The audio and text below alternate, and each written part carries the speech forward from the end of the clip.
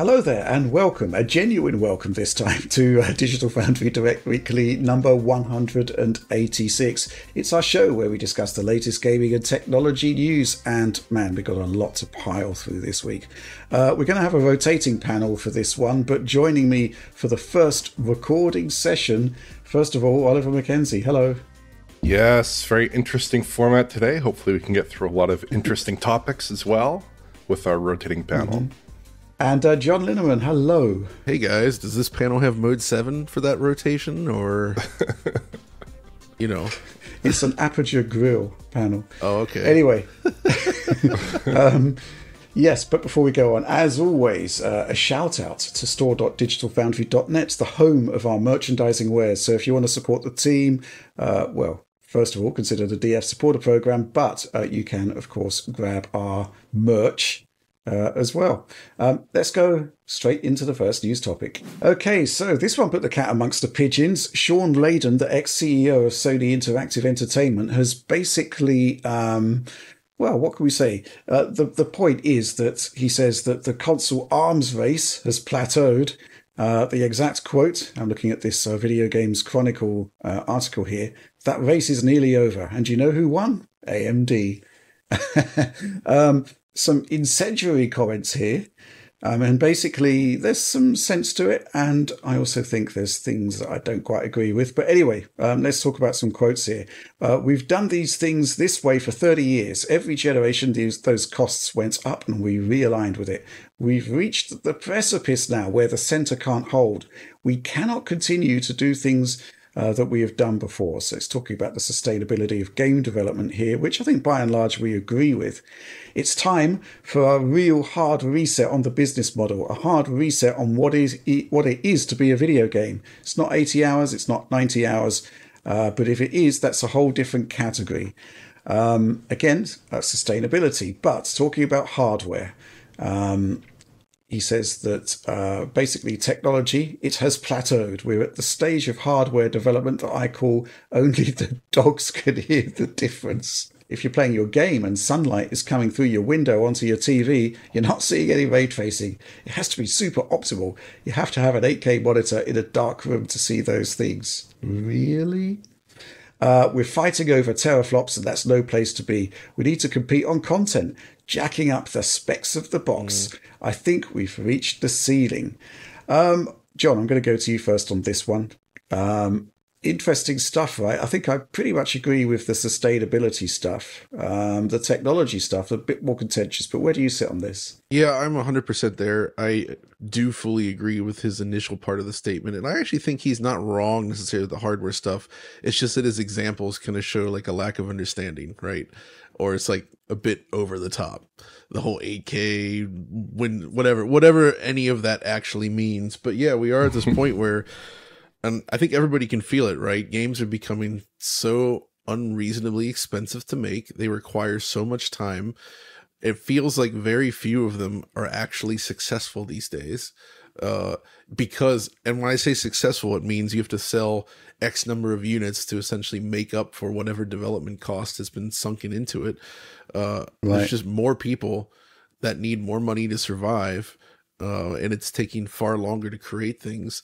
And I feel like I just don't know how we get out of that. I mean, you can see that there's still lots of smaller scale games being made. People still enjoy those.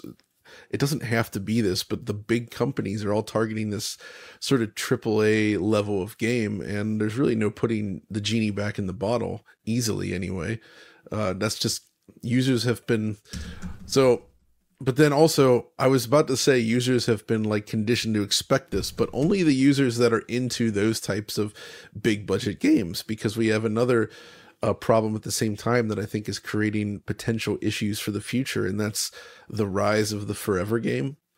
Not that these haven't existed before, but, you know, we have the rise of stuff like Roblox and Fortnite and these various MMOs and all kinds of stuff where people join those games and that's what they play. They do not play other games. They don't want to play other games. And there's an entire younger generation of kids right now. They don't care about buying games on these consoles. They mostly do not. They just want to play their game. They're in their world. That's what they do, which makes this sort of like even more difficult. So it feels like you've got a lot of these big budget games being made still that it's becoming increasingly hard to justify it. And it's targeting this audience that grew up between a certain period of time primarily. And if it's not getting everyone, you can't make enough money to make it viable. And there's always exceptions to everything, but it just feels like the business is in a very dangerous spot. And then when you get to the hardware stuff, I don't agree that only dogs can hear the difference, as he says. I know what he's saying when he says that, though, and I can kind of see where he's coming from, because I do think that it's increasing where the audience level, or like the you have to be at a certain tier to even be able to appreciate what's happening in the graphics space these days. We're maniacs about this stuff, right? We notice it. There's a lot of people that watch Digital Foundry that also notice this stuff. They care a lot. But, you know, when we're talking about like, how do we showcase these differences? We argued over how do they even show the PS5 Pro in that video. You know, in order to show differences on smartphones and smaller screens, we have to pause and zoom in and show this stuff up close. That stuff's all true. And the fact is, most people probably can't even notice it after a certain point. And it just like, the problem is that each step up from there seems to require a significant amount of money to get there, to get that fidelity, right? So, but at the same time, you know, continuing to increase hardware power does at least make certain things easier for developers. It can make lower end games, maybe, you know, those with teams that are maybe not as well versed in optimized programming, be able to produce stuff that at least runs well. So that stuff's good. So there is some room there, but I just don't think we can continue to see these kind of like traditional console upgrades that we saw in the past. Like, you go back to when we went from PlayStation to PlayStation 2, right? I remember when the Metal Gear Solid 2 trailer hit E3. I watched it in like a little reel video, like a tiny little postage stamp on a desktop. And it didn't matter that it was a super low quality video. You could tell that what was happening in that scene was unlike anything we'd seen before, right? Like, even through that little bit, we're now at the point where you basically have to pixel peep. So, yeah, it's a weird situation, I think. And it all just, so that all that is to say that I think I see where Shawn is coming from. And I feel like we're just not going to be able to continue down this road of like big incremental upgrades by and large, except for maybe Nintendo. They've kind of got their own weird strategy going on. Okay. Oliver, what do you make of all of this? Yeah, I mean, I kind of agree with his sentiments, and I definitely sympathize with what Shawn was saying there, because I think that while I love incremental hardware gains, I don't think they're expanding the console market, which I think is critical. Right. At best, they're basically keeping it at a standstill in Sony's case. In Nintendo's case, they're doing something kind of totally different. In Microsoft's case, you know, this generation has not been a great success by any means. I don't think that improving image quality necessarily, or targeting 8K displays, or doing more very high frame rate titles, I personally don't think that moves the needle that much in terms of console adoption. But I would say that not in the next year, not in the year after that, but maybe in the next 5 or 10 years, I do think I'd be more positive about it. Because when you look at the kinds of things that are possible with ray traced lighting in particular, that's kind of a categorical shift. And as hardware RT acceleration gets better, you can start to lose these kinds of heavily engineered solutions like Lumen, drop them for things like Restor, drop them for things that might be more powerful and simpler and easier to integrate into your games and produce better visual results. And I think as time goes on, that visual uplift in lighting can be pretty powerful, especially as it applies to smaller scale games. So the big AAA games, you know, those always look beautiful, but I think these smaller scale games really do improve from there. And then I also think that if we're talking about getting people to buy new console hardware, new PC hardware in the future, you know, I think machine learning probably changes a lot of things in the medium to long term. You know, if you think about it abstractly, games are really entertainment that are predicated on interaction, and the thing that AI models are really good at is providing fast generated feedback to interaction. So, you know, just like kind of pulling an example out of nowhere that has maybe some application to games at some point. OpenAI posted some research a few days ago where they basically posited that they could achieve a 50 times speed up in diffusion models through a new modeling type that they're calling consistency modeling. And in that case, you're basically taking technology that is only suitable for the world of offline uses, right? For audio, for video, for images, for speech, for things like this, and taking it and making it something that could be viable for real time on the right hardware, right? So in getting that kind of improvement, getting that kind of 10 times or 100 times improvement is not that unusual in the field of machine learning. And if you have hardware that can support common machine learning data formats and math, then all of a sudden you start to see those improvements potentially deployed in real world on the hardware. So I think that's potentially something that's quite exciting. But I would probably agree with Shawn that the incremental model of hardware improvement is dead, just in the sense of measuring things via FP32 teraflops and gigabytes per second of memory bandwidth.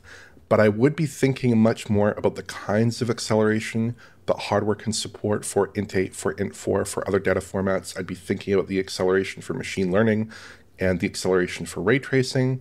I'd probably want to tune into NVIDIA's CES presentations every year for a bit of a preview of what that might look like. And I would probably have a more positive view over the medium to long term for consoles and for PC, with the idea that maybe in 5 or 10 years, we are shipping experiences because of ray tracing, because of machine learning, that are more eye-catching, that are more immersive, that might grab players more readily, and that people want to have the hardware to play those games, or at least they'll want to play them on something, and that could expand the market beyond where it is at the moment. I would kind of have a more optimistic view, again, with a lot of asterisks and question marks. But in the short term, I do think, I think PS5 Pro is a great piece of hardware, based on what we've seen so far. I think whatever Microsoft's doing next will probably be a good piece of hardware as well. But I tend to think that in the short term, that kind of incrementalism, pushing things forward, increasing rendering resolutions, trying to clean up image quality, those are worthy causes, but I don't think they really move the needle that much, is my opinion. Okay. Well, I've got dual opinions on this. Let's talk about the sustainability stuff. Not everything needs to be AAA in terms of how we generally see AAA at the moment. And Shawn in particular talking about that 80 to 90 hour games. This is a relatively new thing that has happened in the last couple of generations, where it seems to be the yardstick by which a game's worth / investment level is judged, and I think it's kind of wrong. If we go back to how games used to be, it was basically more about having a more mixed range of offerings for the market. And I think that's exactly what perhaps the market has forgotten, and it needs to sort of have a good think about. The classic case of point is, of course, Astrobot, which, I'd actually call that a AAA game simply by virtue of its extreme quality, but it isn't a gigantic effort along the lines of The Last of Us or Horizon or whatever. But, it's a huge success. We need to learn from that, or rather relearn from that, because, the industry used to be really great at having a diversity of games of different scale. And the whole concept of how long a game lasts, I mean, we've got to get rid of it. It's nuts. So yes, sustainability, AAA, the whole nature of that. I agree with Shawn. It's time for a real hard reset on the business model, a hard reset on what it is to be a video game. I agree entirely. In terms of the console hardware stuff and the idea that AMD has won, well, I guess AMD basically owns the high-end console space at this point. But if we're talking about who's really won, I mean, it's NVIDIA, really, isn't it? if we're being brutally honest about it, because the PC market is becoming increasingly more and more important, and they've got like 80 to 90% in some markets market share. Now, how did they get there? They got there through constant technological innovation, amazing hardware, cutting-edge features. That's how they've done it. A vision for the future of gaming, in terms of the graphics side at least. And with the advent of machine learning, that's going to permeate into gameplay concepts. There's no doubt about it. And you look at PlayStation 5 Pro, and it is effectively delivering in a console form the feature set that NVIDIA pioneered in 2018. Now, that feature set is going to be used for a lot more than graphics going forward. The Pro isn't really a teraflop play. If it was, it would be all about the GPU. It's about this more rounded view of what hardware a games machine should have. And it's effectively what NVIDIA has been delivering for so long now. So, yes, basically, the teraflop war is over. I mean, the concept of what a teraflop means these days in the era of dual issue FP32 doesn't make any sense anyway. It's all going to be about this combination of technologies coming together to create new experiences. And I think this is where I do agree with Shawn, because the focus has got to be on the content. The technology is the enabler for the content, right? I guess the issue is that, when you're looking at the market as it is, cross-gen is effectively here to stay, I think, going forward. I fully expect it's probably still going to be Call of Duty on PS4 by the time the PS6 comes along. It wouldn't surprise me at all. And of course, we've got this notion that, Microsoft definitely want to make a handheld. That's not going to be a teraflop play. It's going to be, again, the combination of all of those features coming together to create something different. And, well, what can I say? Nintendo is doing it as well. It's it's the NVIDIA feature set, literally the NVIDIA feature set. So I do think there is going to be a shift. It is going to be enabled by technology and not necessarily teraflops. And I can fully imagine that, I think Alex has posited the idea of a next generation PlayStation being, perhaps a relatively weak machine to make it affordable, but only weak in terms of today's metrics. In terms of the hardware, I suspect, it's probably going to be extremely capable. And that's kind of maybe the place consoles should be, because they've got to be affordable. John, have I got that right or have I got that wrong? No, I think you mostly got it right. It's just the big wild card here that both of you guys didn't really touch on is, again, the younger audience. I think the audiences have just shifted. They are shifting. I see this so obviously there's larger studies on this, larger information on there, but just anecdotally, when I look at my son's classroom of friends, they all love games. Everyone does. But not one of them has any interest in buying a console and buying games for it. Like, they all just play on laptops and iPads and phones or their own computers. And they almost universally are playing games like Minecraft and Roblox and all of those types of games. And it was not like that in the past. And I do think that going forward, this is what we're faced with, essentially. And it's like we have this maximum audience size that now exists almost within our age range that's wants to keep buying the types of games that we like, right? But how many of the younger audience is going to gravitate towards that? Some will. Some are going to enjoy those types of things. It's not everyone that's playing these forever games, but I think the audience, that young audience, is largely shifting in that direction. Yeah, I'm not really the younger audience, and we have seen some data on this. They have very little interest in consoles. However, right. They do have an interest in PCs, and there seems to be a skew towards gaming laptops in particular. But yes. We're still, gaming laptops, again, the market's owned by NVIDIA, and again, it's the same feature set. That is it. You're absolutely right. I think PC gaming, that is, weirdly enough, even though you look at the games that these kids are playing, they don't need anything really, but they still are in school bragging about graphics cards and such. And their computers, which I do think is funny. So I don't know. I'm just curious to see what happens on that front and how long the kind of stuff that we're enjoying can be sustainable. I already operate in a zone where the stuff that I enjoy the most tends to be more skewed towards, stuff that 20 something years ago in terms of design, and that's okay. I can appreciate new stuff as well, but that's just where we're at. And I just feel like this shift is coming, and I'm really curious to see what happens with it. I think Microsoft actually sees this as well. And I think we're going Right. to see this with their next generation of hardware and where they go with Xbox.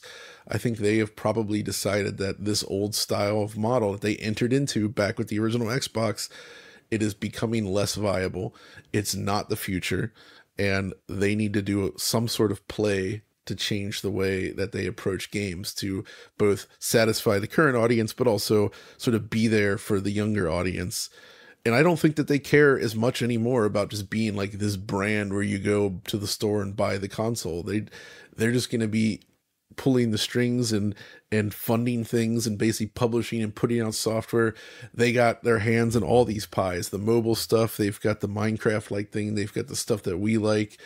I think between all of that, they stand to do pretty well. And I'm very curious to see where Sony and Nintendo go. Like I did say before, though, Nintendo is the only ones really that feels like it's somehow sticking to the traditional console model, like exclusively. And I'm very curious to see if they can continue down that path, because they've done very well there. And I think their stuff, so that even the kids playing forever games do still sometimes seem to enjoy stuff on the Switch, which is interesting. Whereas I mean, again, anecdotal on my side, but also what you see online, I don't see kids talking about playing on a PlayStation or an Xbox anymore. Right. Yeah. Any final thoughts, Oliver? Geez, I think it's tricky. I personally am not that animated about like what the relative split is between consoles and PC and where gamers are at. That to me, it's interesting. It certainly impacts things a lot, but also, you know, I mean, I'm more interested in like, is the overall size of the market increasing, right? And if that's through consoles or PC, I'm happy either way.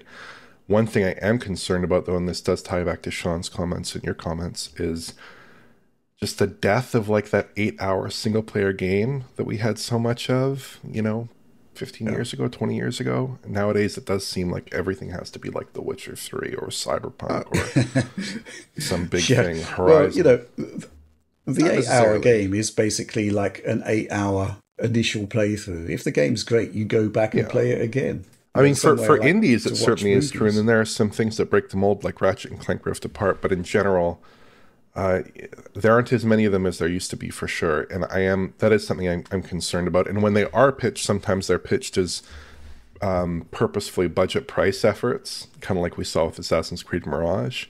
So I don't know what to think about that. I mean, I don't think it's a great thing. Personally, I'd love more smaller, shorter games.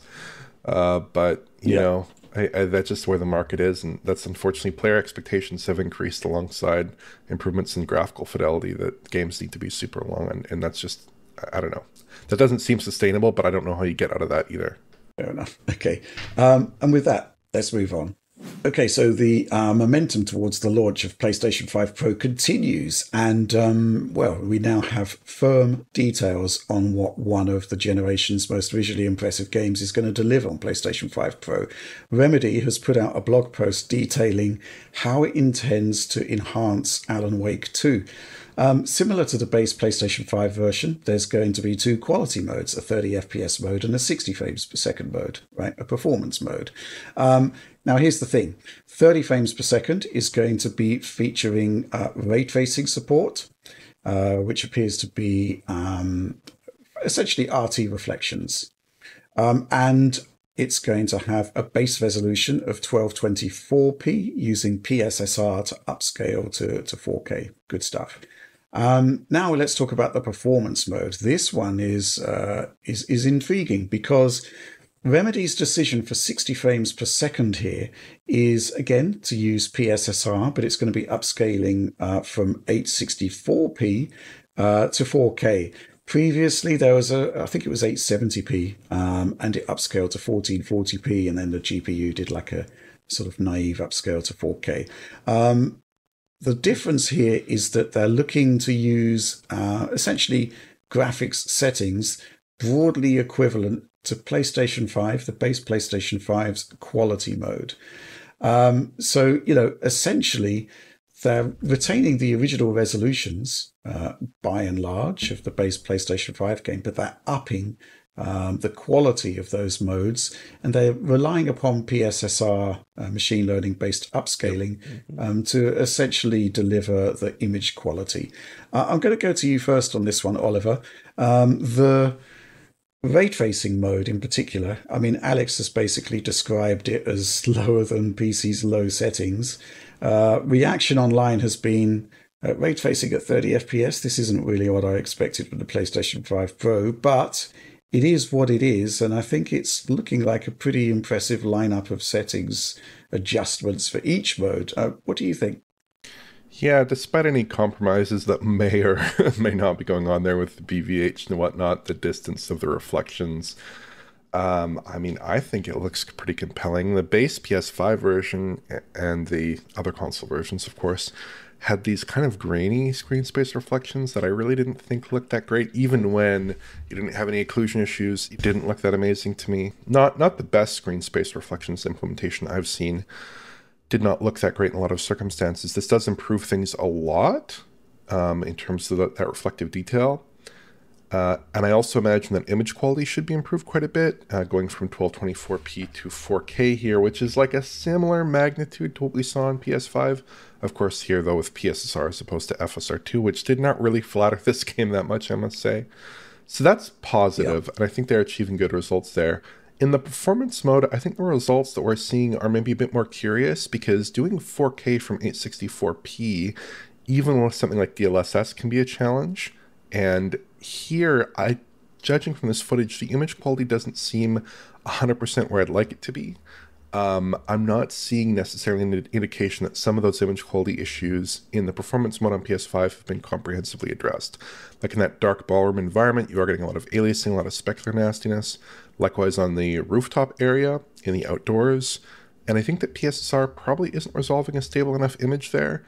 But I guess, to be fair, these are darker environments with a lot of like highlights, and that is a tough area. That was a tough area in the original game.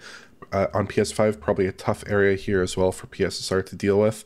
So we'll have to see how the final game fares. But just in those two sample shots of performance mode footage, I do wonder if maybe a more conservative upscale factor might have served them a little bit better.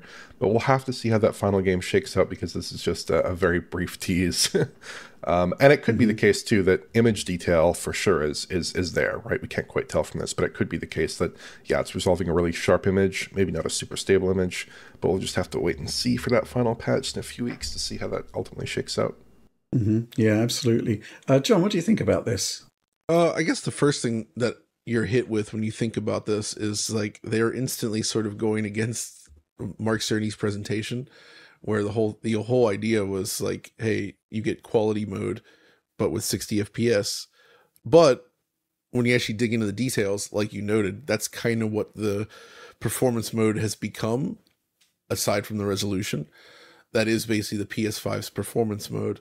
So this is really interesting then, because they're kind of like both doing what it was suggested the Pro is designed to do, but then also still sticking with 30 FPS as an option to push the visuals higher. I actually do think, despite, I feel like when you say lower than low, that makes the results sound bad, but in terms of what actually is shown here, I think it looks quite good, despite those limitations, and it is a gigantic leap from the screen space reflections, which, as you noted, Oliver, they're extremely noisy in the original console version of this, just really, really ugly. And in fact, that's the other part, is that while I agree that the performance mode resolve is not perfect, like you say as well, Oliver, I still think it's instantly more pleasing than what we saw previously, because I think this was a game that really did not work well with FSR2. It showed all the limitations of FSR2, which is so much like noisy, ghosty, smeary looking results. Like if you looked at a still shot of the game in motion, where it's in motion, then you freeze it, and you look at a freeze frame, it's just a mess of pixels with FSR, right? Like it was bad.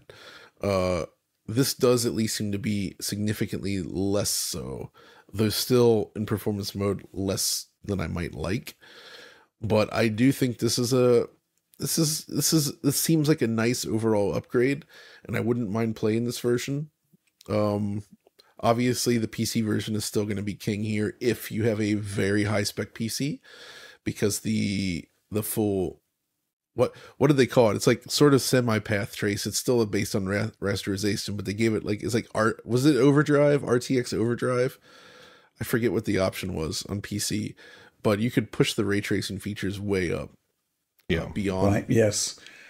They call it full RT, but full it was RT. Basically, it was a kind of merging of rasterization GI and path trace GI. And it was effective. It's really good on PC, but it is very demanding. I guess I'm a little, the one thing I would have liked to have seen, I don't know how much headroom they have, is it would have been nice to have a 40 FPS mode here. Again, we don't know what the headroom is here, but I think that would have been a really cool thing if they could have gotten that working. But you know, this is kind of where I expect we'll be. I don't think quality and performance modes are going away anytime soon. I think we might see some patches early on, aside from this, where maybe on PS5 suddenly you don't need to choose. Like I think Final Fantasy VII Rebirth is going to be that way, where essentially you want to use the high quality mode designed for PS5 Pro and it's 60 FPS and it's got better image quality and that's it. But I think going forward, we're going to see plenty of games that are just like this, where they say, well, if you really want this high quality, you still got to go with 30 FPS. And it's just, there's just no way to ensure that developers are going to always target X frame rate, right? Like just if there's power there, developers are free to use it as they please. And that's just how it is. And that's how it's going to remain. Yeah. I mean, looking at the assets that Remedy has put out here, I think they are actually quite honest with the performance mode. If they had just stuck to, Saga walking through the forest at a slow pace, I think it would have looked at, that it would have not exposed any of the issues that you're seeing here. And it probably would have looked absolutely fantastic. But, they've actually used fast-paced action, which is, a challenge for any reconstruction-based upscaler. So, if this is basically what you might call one of the most challenging scenarios for upscaling, I think it looks fine. I think people are probably still going to gravitate to the 60 frames per second mode. In terms of the ray tracing mode, there still seems to be this kind of misconception that PlayStation 5 Pro is going to be some kind of RTX 4090 style rendering beast. It's not, it can't be, it never was. So this is entirely in line with expectations. And the lower than low stuff is quite an interesting comment to make. But at the same time, you kind of want developers to be producing custom optimized versions for most consistent performance. That's the bottom line. And, you look at these ray tracing effects. You've got, opaque, transparent reflections. It all looks great. So I'm really looking forward to seeing that. Hopefully, good job, Remedy. This is going to be obviously one of the ones we fast track for coverage once we get to grips with the hardware. We don't have it yet. Okay, let's move on. Next news topic. I'm not entirely sure it is actually news as such, because I'm pretty sure Guerrilla has made similar comments in the past. But basically, they've drawn a line. Guerrilla Games has drawn a line on the Killzone franchise. They say they're quote unquote done with Killzone. They've moved on to Horizon. They've said that as a studio, we needed to refresh the palette. They'd done, 3 Killzone games. It was time to move on. And that's basically it. It's the end of Killzone. I'm kind of split on this one because I do think that there was much to commend the games. There was much more potential left.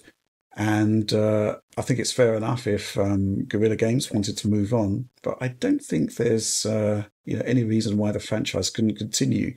What do you think about this one, John? I'm not sure that the Killzone name really means that much at this point. It was held up as like a Halo killer initially, and then it was held up to that Killzone 2 graphics demo. They made good games with it, but more realistically, what I would like to see is Guerrilla Games tackling a first-person shooter again. It's not necessarily Killzone, and I think they almost kind of did that with Killzone Shadowfall, which I still maintain is criminally underrated, and that people approach that game like Killzone, and it doesn't really play like the old Killzone titles at all.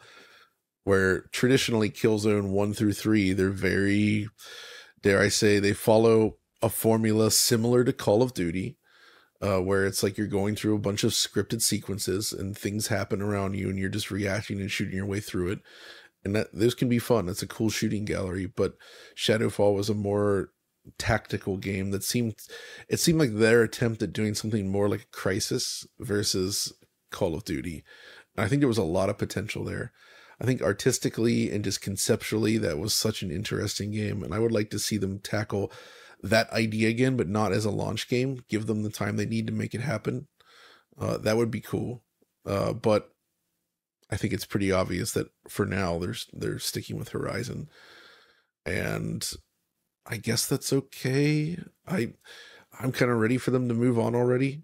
Like, there's been enough Horizon around at this point that I don't really feel like I need any more. Like, between the two games, they're big, and like the surprise reveals of those games, it's known now, right? Like, the story is known. I don't really think there's much more they can do there that would be as impactful. I would like to see them move on, but I don't think they will anytime soon, because Horizon does seem to be fairly successful, right? It does seem so. Oliver.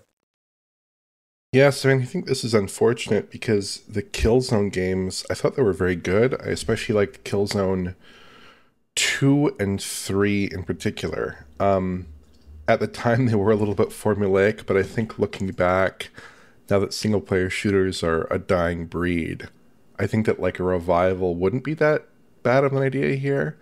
I know that like Horizon kind of open world stat building RPG is a much more dominant form of game these days. But like something like Killzone that's like an 8-hour campaign and a pretty casual multiplayer offering, I think that might be pretty interesting and pretty good and actually a little bit refreshing nowadays, weirdly. The closest analog we have is something like Call of Duty, but that's like an 8-hour campaign plus like the world's most fervently followed multiplayer offering ever with a ton of content and stuff like that. So it's not quite the same thing. I do understand there's a strong commercial imperative to produce a game that has a really broad appeal in order to justify a $200 million budget. And I definitely sympathize with the Guerrilla Games comments here that expanding that market and having a game that is appealing to all players is very important. And then there's like a web of decisions that comes out of that, I feel like the fact that we're seeing this Lego Horizon Adventures game, the fact that we have that remaster, the fact they're talking about a TV show now. That's kind of, it all feeds into this beast that's this $200 million AAA title or $300 million AAA title, because otherwise it really isn't sustainable absent that. But I mean, I'd love to see something like a Killzone 5 that's like $80 million or something. They put it together. It's a simple solo shooter. Maybe it has some bigger environments. Maybe they do some interesting things with it, but it doesn't need to be this gigantic kind of title. And I'd hope that's something that maybe they're not looking at now, but maybe in the future they could take a look at, or maybe another studio could take a look at, because I don't know, I kind of feel like maybe with older players especially, if you bring back this kind of 360 era style of format of title, maybe you could get some eyeballs on something that's a little bit different from what we see nowadays, even if that thing is a little bit formulaic relative to the standards of 15 years ago, perhaps. Interesting. My opinion on this is that there's obviously question marks over the franchise, right? As to whether it should actually be brought back. I mean, Sony is a business. It's drawn by revenues and profits. I'm assuming that they've looked at the sales of Killzone Shadowfall and realized, well, we've got a studio like Guerrilla Games. They should actually be doing something more meaningful. Something, that they want to do and that's great for us from a business perspective, right?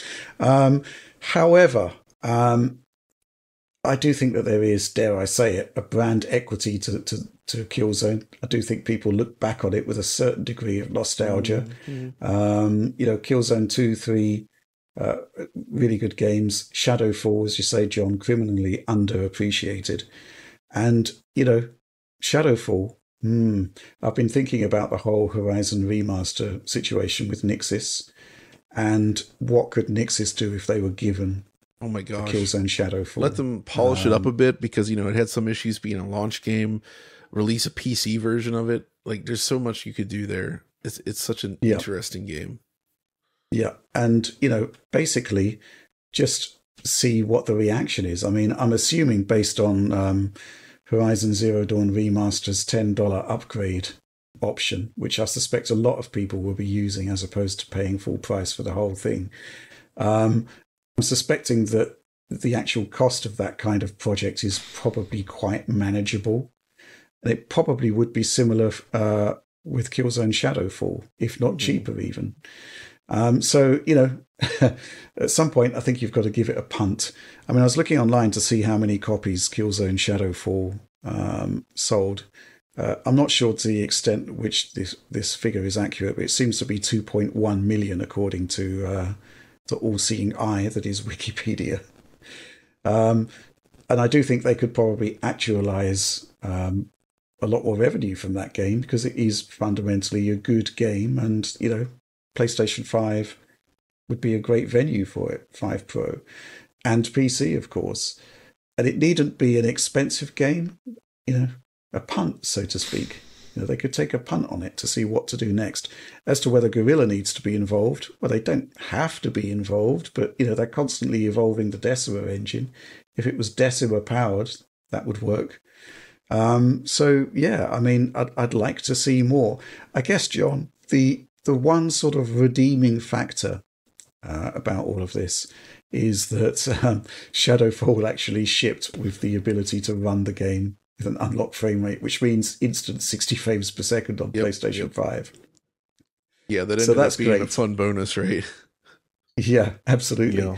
And I'll tell you what, whenever we talk about it, whenever we sort of point out that, hey, you can play Killzone Shadowfall at 60 frames per second, there's there's definitely a positive response to that.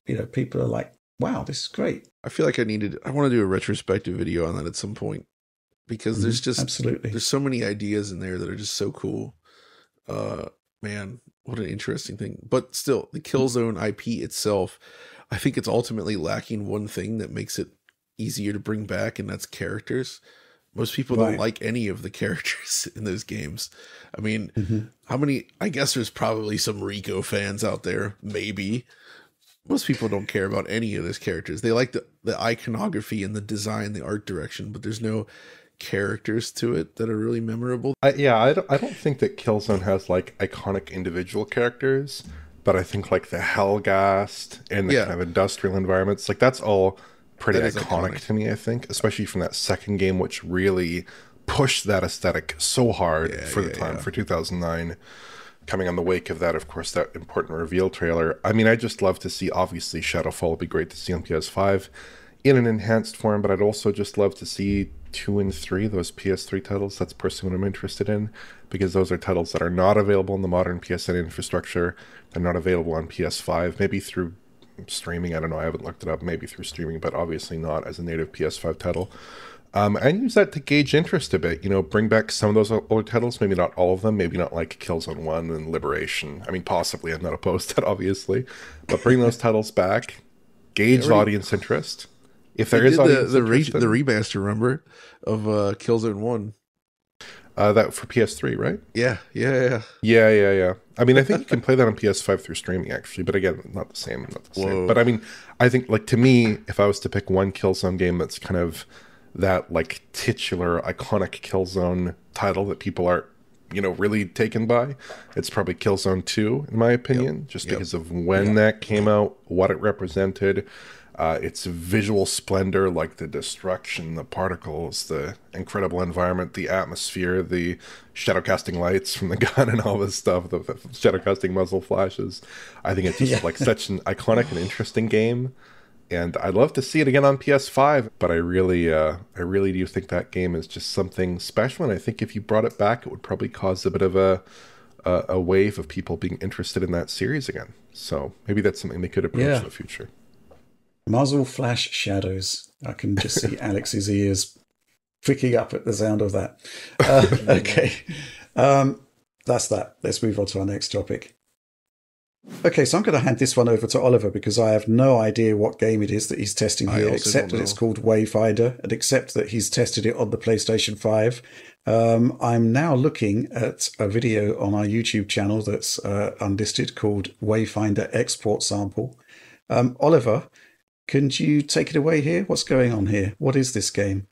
Yeah, so this is an interesting title, I think. It launched in early access last year as a kind of MMO third-person shooter action game, but it's kind of an MMO in the modern sense where you have like shards and instances and things like this. But it is still an open world multiplayer title.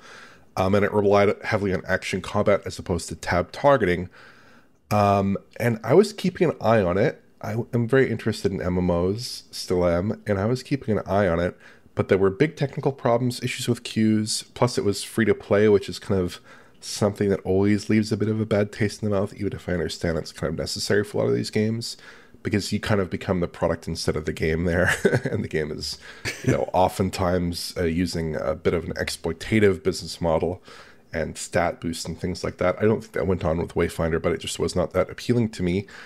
And of course, it's an MMO, so it requires a certain online infrastructure.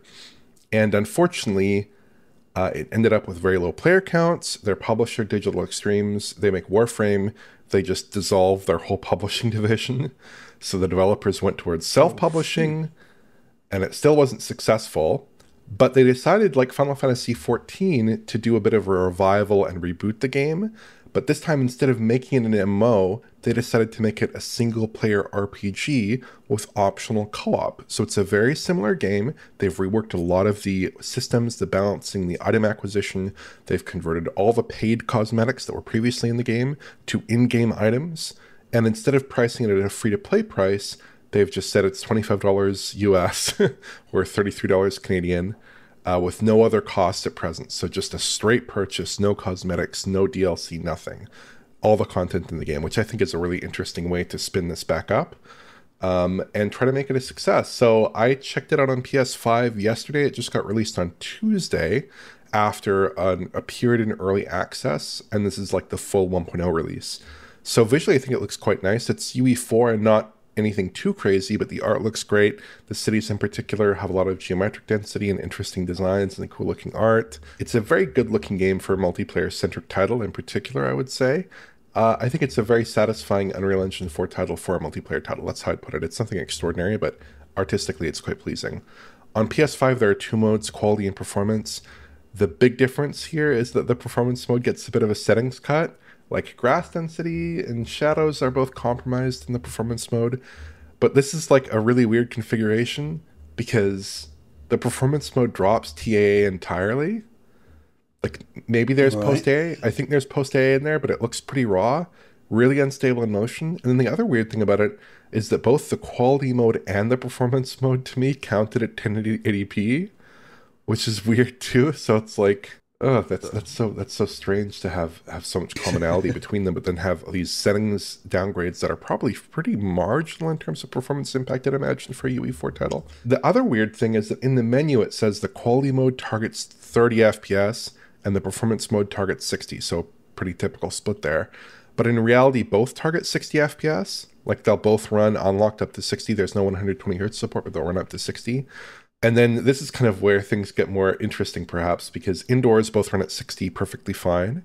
But outdoors, both of them are kind of not quite equally compromised, but quite heavily compromised in the sense they both have quite severe traversal stutters, judging from the frame times when running around. The performance mode is a little bit better in the combat encounters in the outdoor areas, but the quality mode really suffers there. So it's like, but both have the traversal stutters, which is very annoying there. So yeah, I think it's an interesting game. It's a fun game. I think the combat is very good. It's reasonably polished. It's well worth checking out if you like MMOs or maybe grindy RPGs here, because that's essentially what it is. I think $25 is a pretty fair price.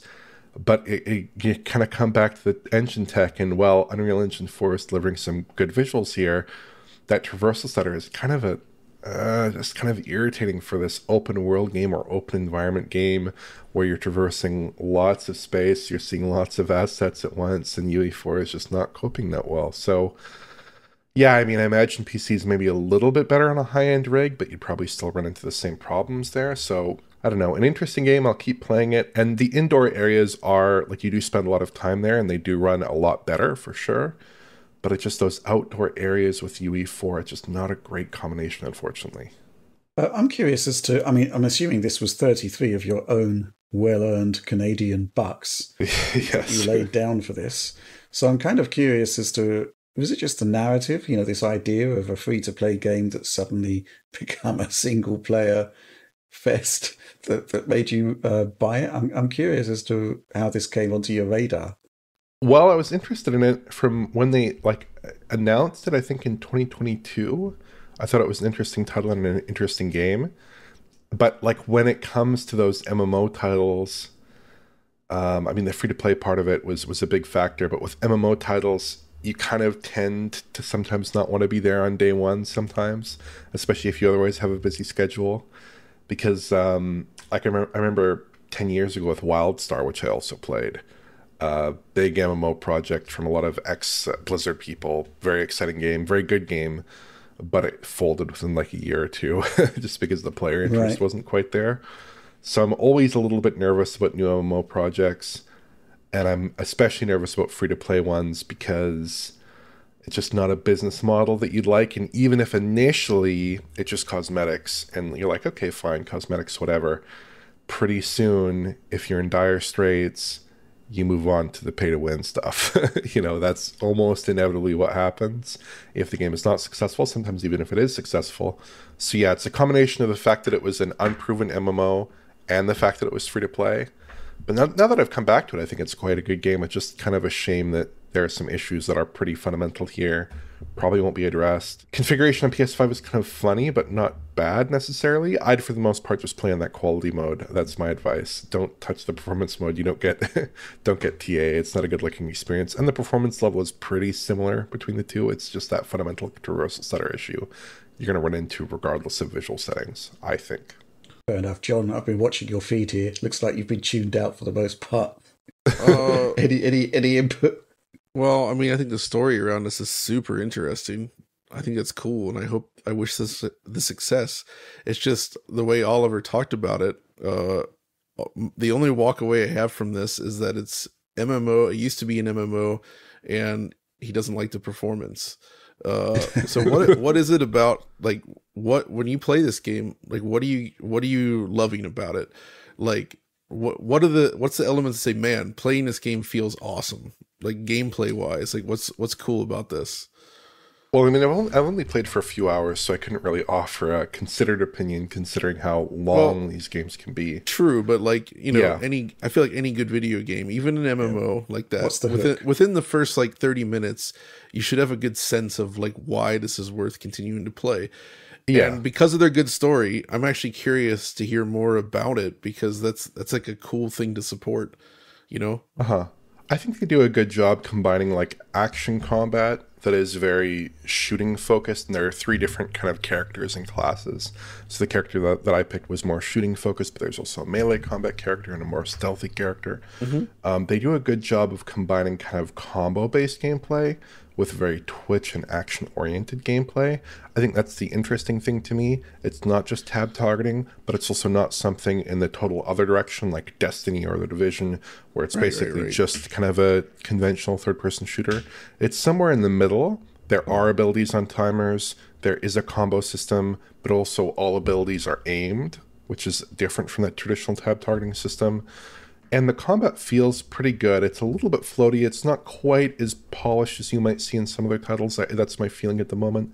But it's also a pretty interesting approach to things. And I think that overall visual package as well is quite compelling, because it's very rare that you see an MMO style game look like this and work like this in terms of that open environment that actually is delivering a really high level of art quality.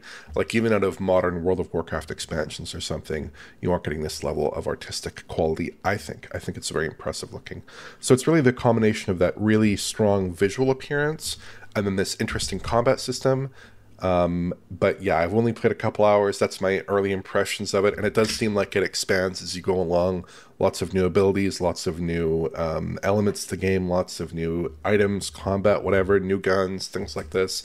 So it's a very extensible game in that respect. They built a game with the expectation that as an MMO, you needed to pack it with hundreds of hours of content. That's my impression. Right. Grind the end game and things like that.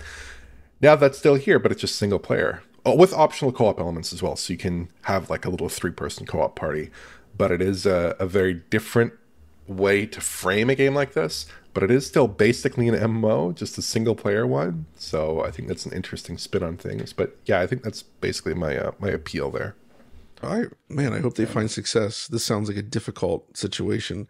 My first impression looking at your video was like, oh, it's Fortnite graphics. It just looks like a Fortnite style game. It's that same like cartoony, over stylized humans running around. But based on what you're saying and what they've been through, it actually does seem like a fairly decent game. And I think it's really cool that they were able to shift from that MMO model into sort of a single player game with optional multiplayer.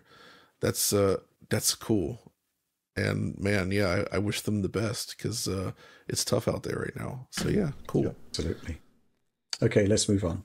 Okay, not so much a news story now, again, but what we are going to be talking about is Sonic X Shadow Generations. The game is out at the time of recording this. It's just come out. We weren't sampled with review code until a couple of days ago, and we had to buy the Nintendo Switch version. But John, you are Mr. Sonic. You love these games, and this one in particular was on your radar for quite some time. You've got some first impressions that you're going to share with us, and I think we all want to hear them. Sure, yeah. So first of all, obviously this section is, I guess, for Oliver, it's like this is my Wayfinder, if you will. So I enjoy these types of games, and just to distill it down, this is a boost Sonic style game. I like them because they combine this like extreme speed of like a very fast racing game with this like idea of platforming, chaining together combos that almost gives you that same high as like a Tony Hawk game, combined with like great music and just sort of like you get in the zone. Like when you really feel it and you're whittling down the time and getting through these stages faster, there's like this, like, it's just a level of excitement there that I really find engaging. And I think they do that really well. And so the pitch here is that they've essentially bundled Sonic Generations, the 2011 3D game, which I think I would widely say was the best attempt at doing Sonic in 3D up to that point, and probably still one of the best. But then they've created essentially sort of a sequel. And I almost compare this to something like Bowser's, what is it? It's the 3D world with Bowser's Fury, where it's like you basically have two games where it's split. From the main menu, you can either choose Sonic Generations or you choose Shadow Generations. Shadow Generations runs on a much newer version of the Hedgehog engine. It looks significantly more impressive visually, although Generations holds up remarkably well. Like, it's really beautiful still. And they're doing a lot of cool stuff with the stages. It plays really well. And the main difference here is that between all these stages, that like white overworld area from Generations, instead of just being a side-scrolling section now, it's opened up in this massive 3D zone that sort of like unfurls as you play. They say it was inspired by Sonic Frontiers, and you can definitely tell, which I think works well. Now, the first thing to note here is that both of these on PlayStation and Xbox, and of course PC, they can support 60 frames per second. PC can support up to 120. Only in Shadow Generations, unfortunately. There is weirdly a quality mode, which, but only in the Shadow portion. Sonic Generations is just flat 60 across the board. Although there is a weird thing where there's a couple little bits of slowdown that occur that don't happen in the backwards compatible version of Generations running on a Series X at 60. Which I thought was very odd, but that's fine. The thing though, I guess, with Shadow's side is that, it has that weird 30 FPS mode, which just feels terrible, but at least at 60, it holds very smoothly. So there's a lot there. It's good stuff. I'll have more to say about those versions, but I think if you're playing on any of those platforms, I think you can have a good time. Switch though. This is very preliminary. I literally just got this installed on the Switch because we didn't have pre-release access to it, right? Rich bought this and we were checking it out. Yeah. Mm-hmm. We couldn't actually access the game until launch day, which is today. And I was giving you a little bit of heat there for for your participation in the Wayfinder section, but you are actually playing Sonic X Shadows generation of the Switch. Correct, because the download just finished during that section, and I wanted to talk about it here. So I literally just got my first impressions, and then when we took a drink Hot break, off the press. I also It's the played some hottest further. of takes. So this is very preliminary. I haven't done any FPS analysis, but my first take is that it looks great, but the frame rate has issues. And essentially, it seems to be capped at 30, but there seems to be very inconsistent frame persistency. So the whole thing just looks kind of juddery and not nearly as stable as it should. So not only does it seem to be 30, but it's not even like a stable looking 30, which is not good. I am happy they kept the motion blur in, because they often cut that out of the Switch versions of Hedgehog Engine games, the post effects, but this actually looks great. I guess I expected Shadow Generations to run at 30. It should have run, but I'm a little bummed out that they only managed to get to 30 for the Generations 1 part, because that's an Xbox 360 PS3 game, guys. I know the Switch is what the Switch is, but I'm a little surprised that they couldn't get that up to 60, especially given how we know from PCs the requirements of this game. It's not that high, unless of course they've done some changes to it that have suddenly made it more demanding than it should be, which, based on that extra slowdown you get versus the backwards compatible version, maybe it is. But I don't think 30 is good for the Switch version. And I'm just going to say, I'll have the whole report out, but if you're looking at this game, and don't even consider Switch unless it's your only option, is what I'm saying. And even then, maybe we'll have to wait. A lot of people do consider Switch, though, and it's like one of the primary platforms for that particular. I know, that's the problem, right? Right? Like, Sonic is big on the Switch. This is where it should shine. Even last year's Sonic All-Stars, or Superstars, not All-Stars, Superstars, it took a gigantic graphical hit on Switch, but it ran smooth. You got a 60 FPS experience out of it. I think that was the right approach. But that was also Unity, not Hedgehog Engine. Hedgehog Engine is definitely a heavier engine from what we can tell.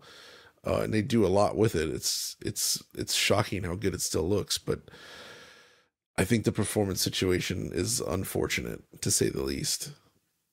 Yeah. So I've just been thinking about Yooka-Laylee, The Impossible Layer, which was essentially a game that was designed to run at 60 frames per second on the Nintendo Switch. And then it basically scaled gracefully upwards onto all other systems. And, if your primary user is going to be on the Nintendo Switch, I think that's probably the best way forward, right? I think that's what they did for Sonic Superstars, but I think in this case, you just can't really do that because Generations already exists, right? Yeah. They're not going to make a shadow portion of the game that looks worse than that, right? They needed to push the visuals forward somehow. And if they can't even get Generations running at 60, like, what are you going to do, right? Like, maybe there's ways to pare it back, but that game is fixed in place. Like, it is what it is. What makes those games challenging, I think, is that the levels, because of the speed of the game, you traverse a tremendous amount of terrain in a very short period of time. So, like, it's an engine that has to handle absolutely gigantic maps. And I think that's just, there's limitations there. I don't know enough about how the Hedgehog engine works on the backside to say where their bottleneck is, but clearly, as we've seen before, they're just not able to get great performance out of it when running on the Switch. But hey, at least it's better than Sonic Boom on the Wii U. Okay. Which was CryEngine, baby. A CryEngine Sonic game. Yeah. Mm-hmm. Okay. Before we recorded, you were talking about texture filtering. Oh, right. Yeah, I'll show that as well. They basically don't seem to be using anisotropic filtering, and I'm not sure why.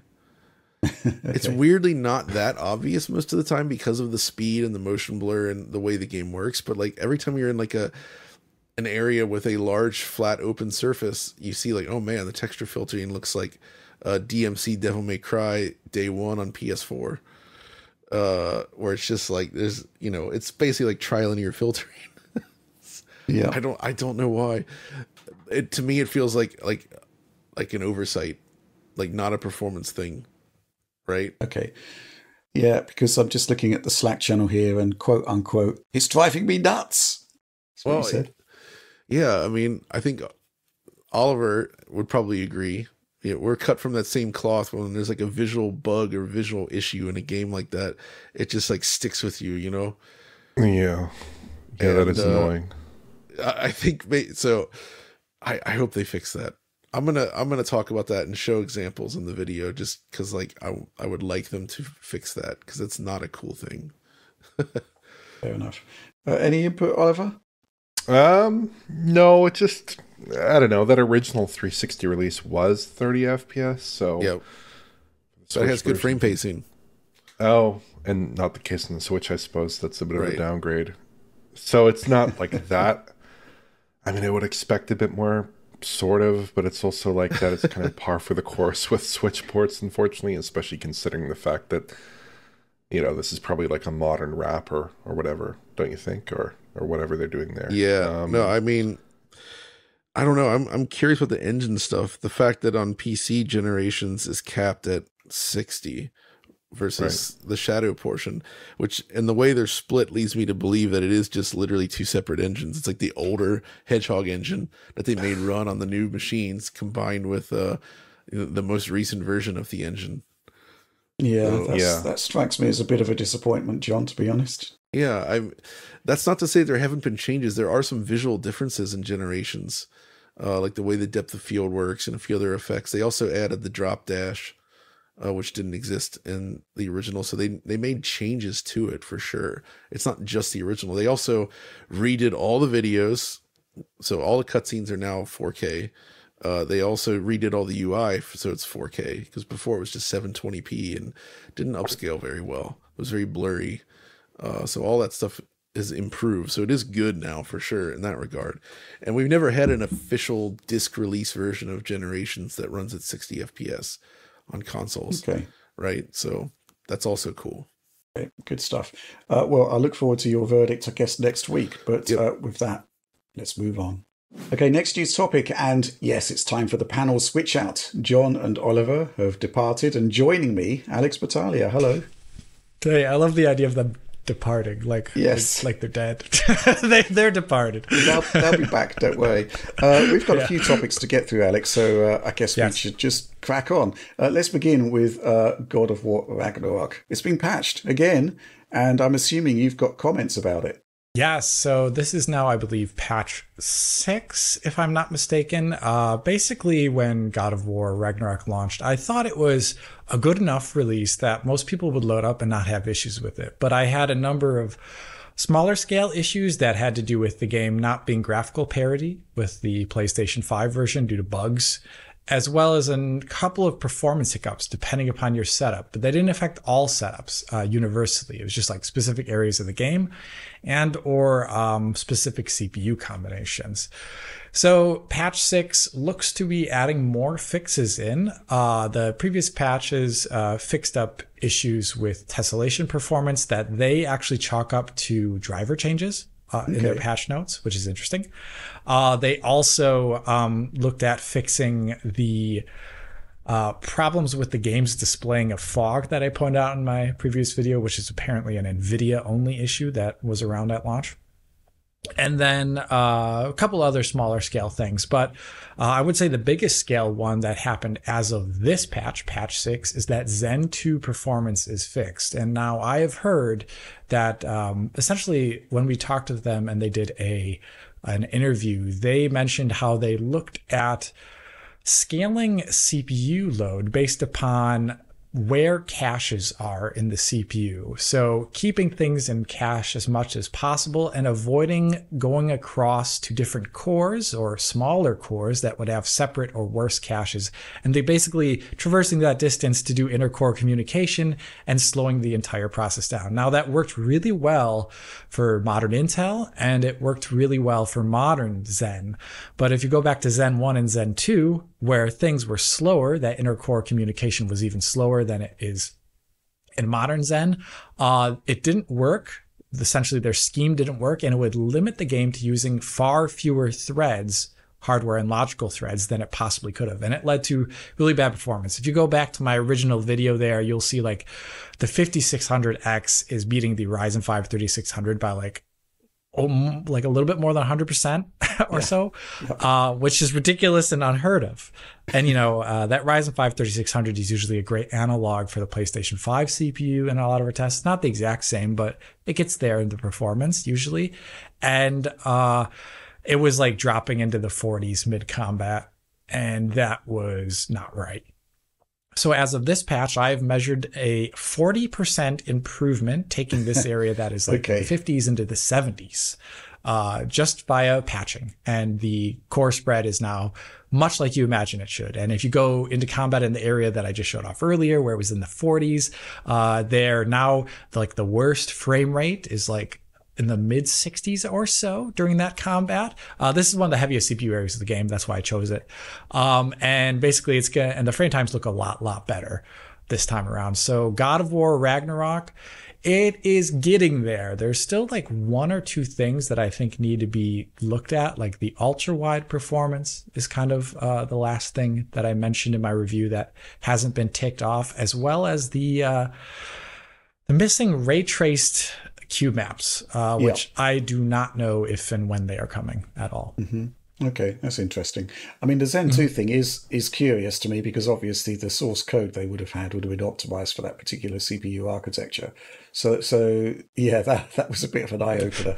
The 100% differential between the architectural shift there was, I'd say, unexpected. But it's great to see that effectively almost all of your critiques of the game have now actually been fixed. And as you say, yes, the game was actually in pretty good shape to begin with. Right. It was like, I don't know, like when I look at them and the team that they are, of just 4 core engineers plus a little bit of help from Sony Santa Monica for QA and oversight, I don't see that as a very large team where I imagine very easily things could fall through the cracks, because it's just 4 people trying to cover every single base between UI and getting GPU and CPU scaling right everywhere. And not every test configuration is going to be tested as a result and put right in the place where it should be. So I'm more forgiving of games that have a smaller scope, even though I think perhaps Sony should give the game a bigger scope. Right. That has nothing to do with the developers, though. That's everything about publishers. Absolutely.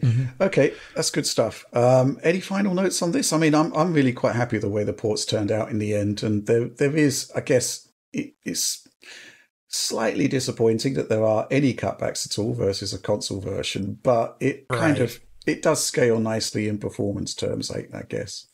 Yeah, now on modern GPUs, modern CPUs, it scales more in line with where it should than it did before, for sure. I mean, I haven't done any sort of PS5 versus PC testing, but it is on the like lesser great side of that scale, from what I understand from reading people online who've done that, using like-for-like settings that I've derived in my review, which I originally didn't do, but maybe now that's something I can do, that we've got a port that is more in line visually with where it should be. Yeah, I'm just curious that there's going to be a PS5 Pro update to this, because where do they go? I mean, maybe to SSR, what? I don't know. It's a weird one, because like it's already pretty high res and it's using like TAAU from 1440p-ish resolutions or higher. Yeah. And it looks really good even in the performance mode there on PS5. I don't know. Higher res, I would have loved to have seen them use like real ray tracing there instead of just cube map tracing, like actually like dynamic objects and things with like, you know, the world geometry with textures. That would be better. Okay, cool. Okay, let's move on. So, Alex, we're not out of the woods yet in terms of patch analysis. Silent Hill 2, you put out a pretty epic video on that for the PC version, which certainly caught a lot of attention, and clearly there were some fundamental issues with that and with implications for Unreal Engine 5 games more generally. There is a patch now for Silent Hill 2. I'm curious what has changed, and I'm also curious if you've got kind of like, what can I say, maybe off the record or certain reactions to your original content that might be Yes. slightly more illuminating. Indeed. So I got to say the patch looked at fixing a couple of things, but the one that was relevant for my video was the gratuitous hitching, frame time hitches all throughout the game experience. And for a game that is atmospheric and slow paced, like Silent Hill 2 is, I really think it's a massive detriment to the atmosphere of the game, kind of like how Dead Space is a slow paced atmospheric game, and that really ruins it. Felt the same here. Now, they mention in the patch notes that it's supposed to fix hitching issues due to sky generation, which is, I've honestly never heard of that for Unreal, so I'm not exactly sure what exactly it describes, but I did do tests, and I did them at 4K Ultra DLSS performance, just because I have like for that, on the Ryzen 7 7800 X3D, all running down from the hilltop into the town. And I've got like 3 separate videos here that I sent to Oliver. And what you will notice, for example, in the first video, right, like when you get out of the car and you're going down the hill there are a number of frame time spikes there. And this video I've sent to Oliver only has like frame time spikes on it. I cut everything out of it. It's just supposed to show the frame time spike because that's the important thing. And it's basically showing that there are a number of them that are eliminated completely. And that is very good. But you'll also notice that if you watch that footage a couple times, well, not all of them are gone, because specific ones are gone, but not all of them. And the other videos I sent to Oliver as well, for example, like when I run with James here through this like gate area, you'll see that a number of them still line up there. In fact, they're almost all there. So, and, you know, this other video running down the little highway in town, crossing like in front of this house here and a bunch of like these traffic cones along the way there, you'll also see that a couple of them are gone and a number of them remain. And when I did my original video, I did show that all of them were always lining up 1-to-1. The issue wasn't apparently shader compilation, where you'd imagine in one run after the first time you played the game that they would disappear. They were always in the exact same place, literally right on the dot, always, every single one, because they were just happening when you'd move through the world for some reason. And here it cleaned up, I mean, just like a rough from my butt number, it cleaned up like maybe 40% of the ones that you encounter going from the hilltop to the town. But the largest ones are actually still there. And those definitely have to do with what you imagine is typical Unreal Engine traversal stutter, where actors are actualized after loading, which is usually the cause. It's not the like moving of data itself. It's the actualization of actors, instantiating them after they've already been put into memory and make them gameplay code ready. And then it causes a massive CPU frame time spike, which is not good. And it's still technically all throughout the experience as a result there. So they cleaned up some of it, but vast majority of it still remains. And I still think the game needs some serious patching. Okay. My one question about that is, when you were doing your delta time analysis and your fixes, did that fix all of them? No. Right. Well, it can't fix any of the frame time spikes that would be occurring above, like 33.3 milliseconds, which even a 7800 X3D would show. There's multiple points when you run through the town where it could go up to like 60, 75 milliseconds on a 7800 X3D, and something like Ryzen 5 3600 territory, it's like near 100 milliseconds. But you had like a before and after for that specific scene of James, right, where it was essentially cleaned up. Yes. Are we now at some sort of midway point, or is it still that the fundamental issue hasn't been addressed? The fundamental issue of delta time not being correct is not fixed as a result of this. Technically, any frame time spike that occurs even below 33 milliseconds will still cause an animation hiccup. And there are a number of reasons for that. This is kind of like my behind the scenes things that I've heard. I've talked with, now this is not directly from Epic people, but these are people from that work with Epic and Unreal Engine, like extremely low level. And yes, Unreal Engine at its core does have issues with calculating delta time.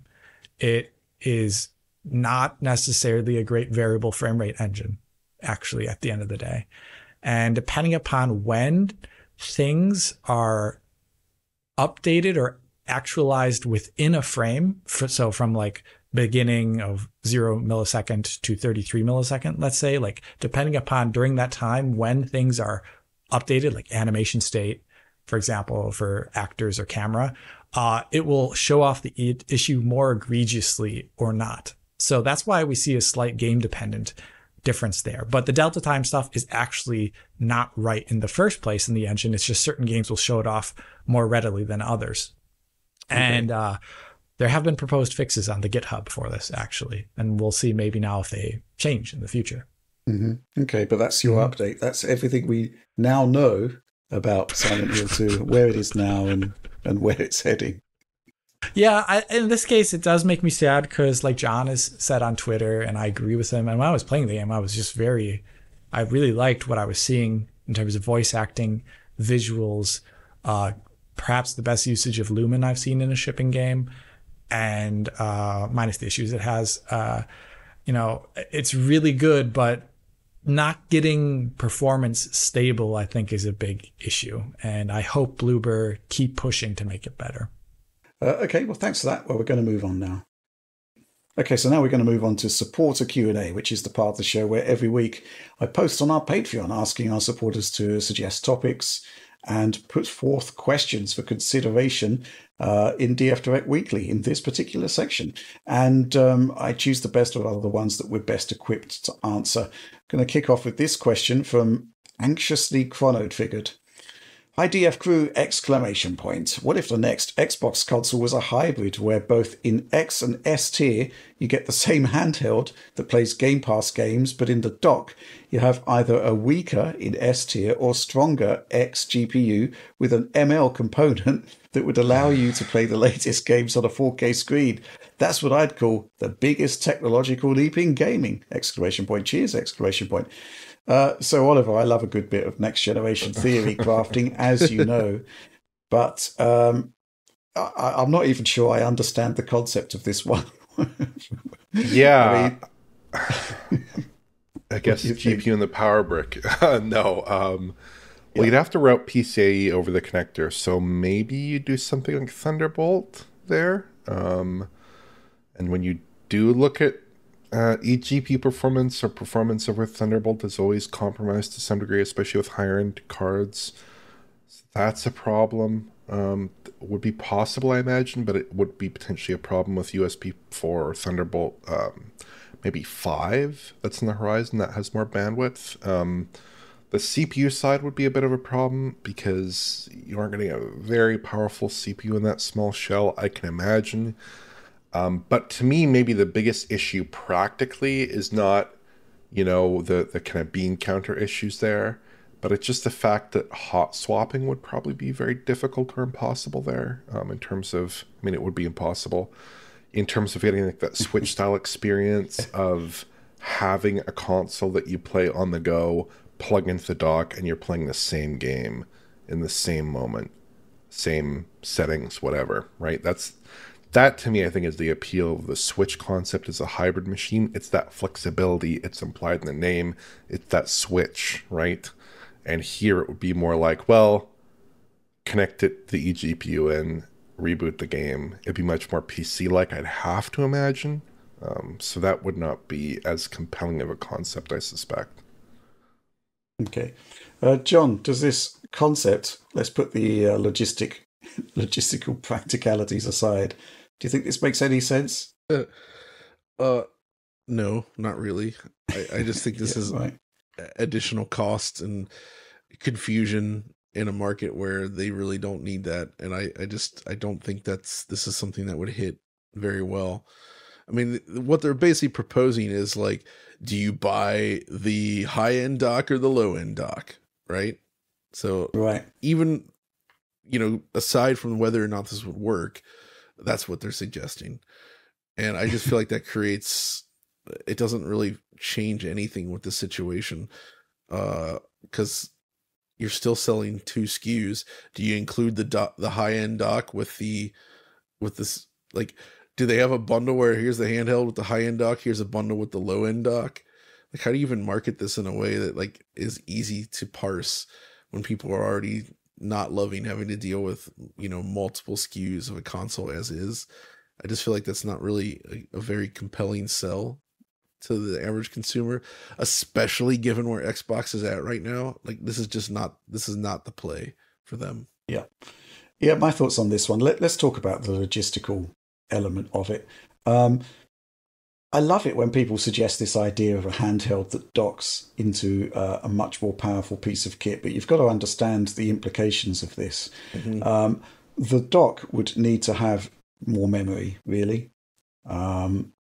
Otherwise, you're going to be constrained by whatever memory limits you've got in the handheld. And the handheld can, of course, have a lower amount of memory. You don't actually need massive amounts of memory in there compared to like a 4K box. Ultimately, what you end up with in the dock is essentially a machine that could also be a home console, really. I mean, if you're going to have a piece of silicon and memory in a box that connects to a TV, you're halfway there to having a complete console.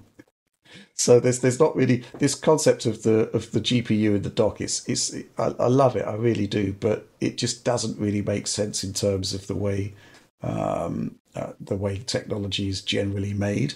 And secondly, you've got a massive marketing problem there. It just doesn't really make sense. Nintendo hit it out of the park with the Switch concept as they delivered it in 2017, which is to say, it basically runs faster when it's docked. But otherwise, job done.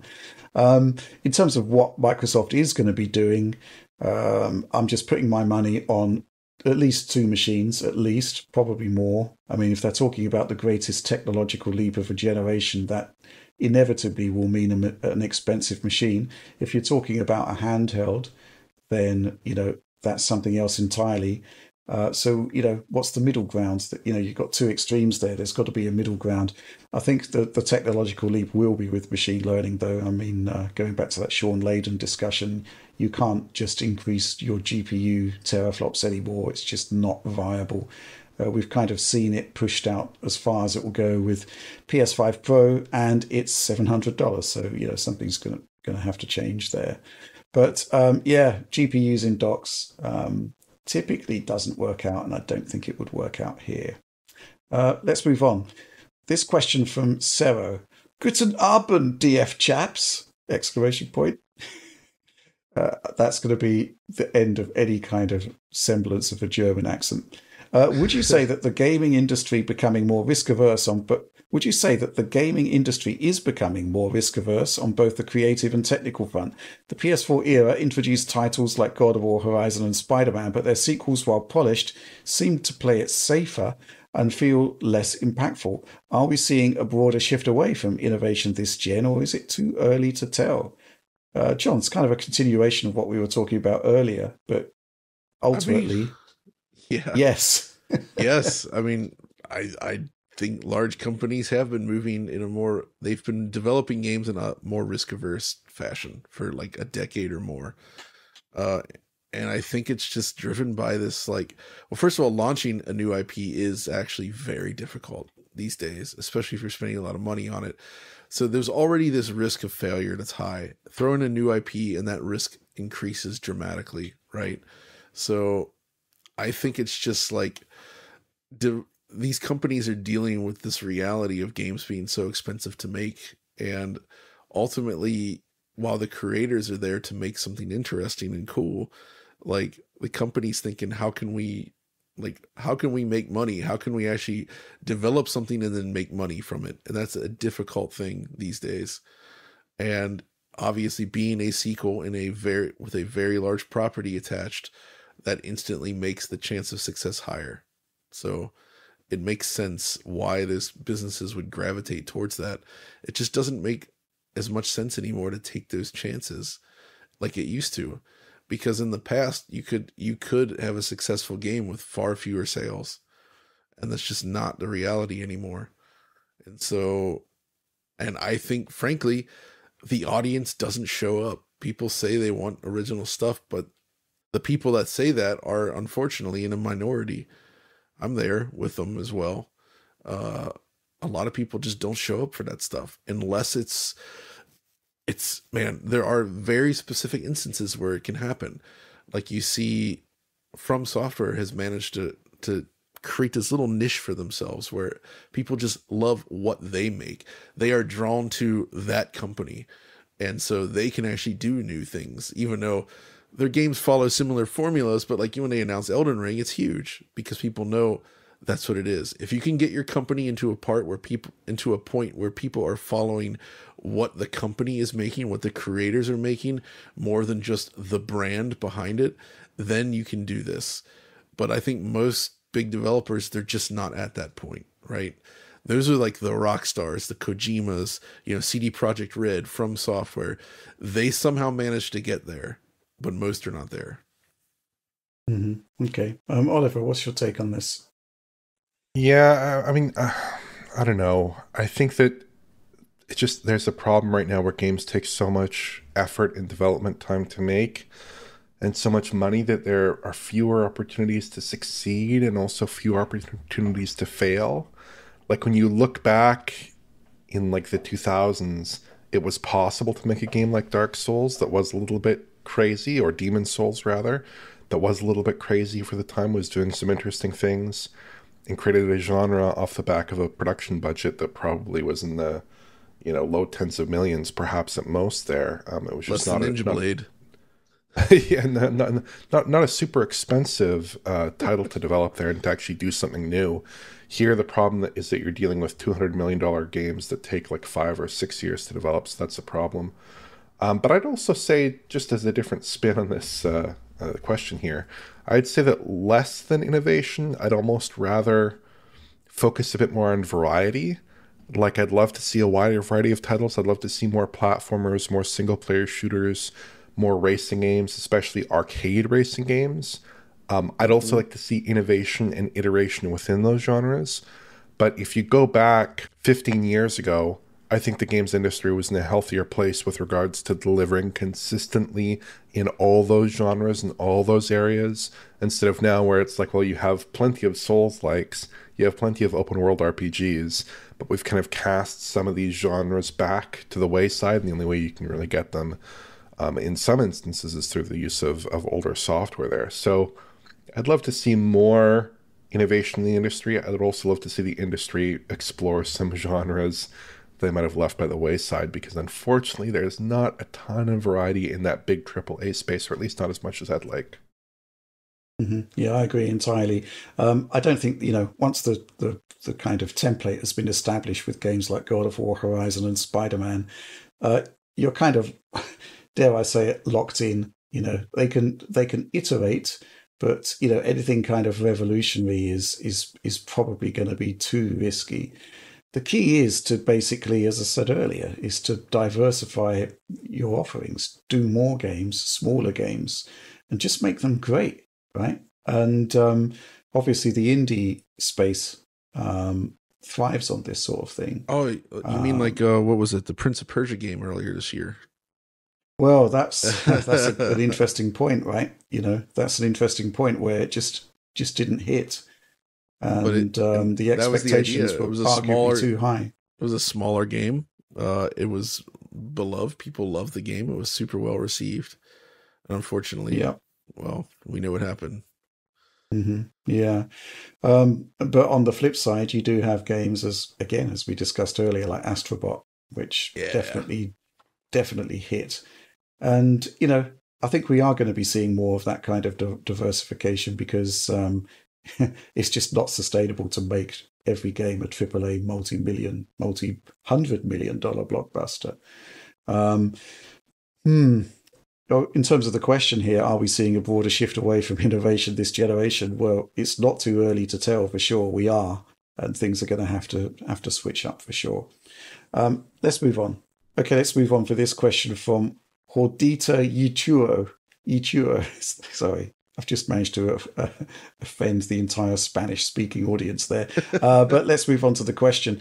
Hello, DF! Hope you're well. Question for John. Are you still using the Quest 3? What apps / games have you been trying? I am playing Batman Arkham Shadows, and it's great!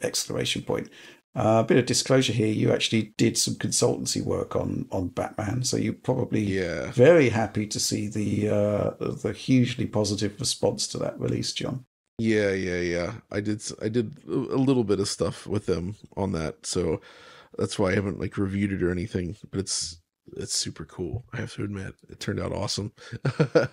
Yes, I do still use the Quest fairly often, actually, and this year.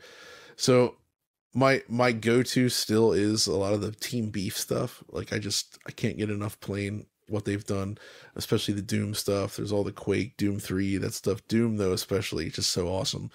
But I also played a lot of Humanity, which was also on PSVR and PC, but like playing it on the Quest, it just was perfect because you just, by removing the wire from the equation, it just made walking around that little scenery awesome.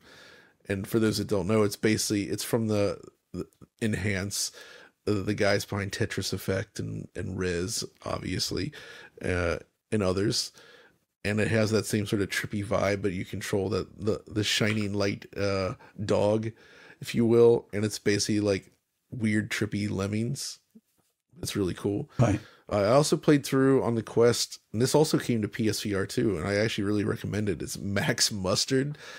I hate the name. I think the character looks extremely stupid, but I have to admit, it's very good. These guys essentially said, "Hey, what if we tried to make a new Astrobot, like the VR Astrobot from PSVR 1?" And they essentially made a game like that. It's not as good, but it's surprisingly good. Like it is actually like within like it's within an arm's reach of that Astrobot on PSVR 1.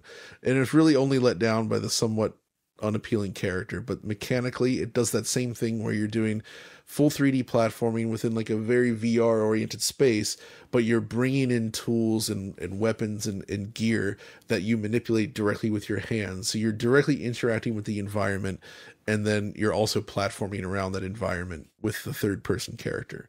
So it's super, super cool. I do recommend that as well.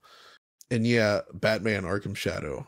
They clearly set out to make just like a stunning looking game for this thing. And it really is, like, I would have to say possibly the best looking thing I've seen on the Quest so far, just in terms of like they understand the limitations of what this hardware is. And then they built this like very beautifully lit dark environment that places a sort of like really prioritizes like light and shadow in a way that we don't really see typically in Quest games. But it feels like lessons from looking at stuff like, I would say, Metal Gear Solid 2. Like, how do you do great lighting when you don't have like the hardware budget to do all of this in real time, like modern games, right? So they're very particular about where they do the lighting and the shadow and how it's all comes together. And it's, it's pre-calculated stuff. But, when you have Batman's shadow, like to fly, you like grab your cape and like pull it out like this. And like when you see that shadow out in front of you spread across by a light source at your rear, it just looks super cool. And they somehow managed to translate the mechanics of like an Arkham game into VR. Like it really does. It's like Arkham Asylum, not the open world games. It's more like Arkham Asylum, where you're going through this sort of somewhat non-linear world. You're exploring, you're gaining new tools to access new areas. You're dealing with enemies along the way. There's puzzles, there's platforming, all this kind of stuff, all put together very nicely.